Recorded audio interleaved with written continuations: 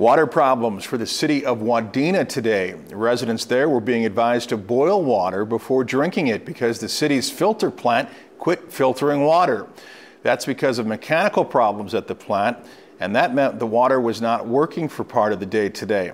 And then when it began working again, officials were concerned that bacteria could have gotten into the system because of the low water pressure. No bacteria has been found, but as a precaution, everyone is advised to boil their water for at least 1 minute. Now, tomorrow, officials hope to get test results back, and they will notify the public when they know the water is safe to drink again. Tri-County Health Care in Wadena said in a news release today that they stayed fully functional while utilizing emergency backup plans for water usage at Wadena Medical Center and Tri-County Hospital.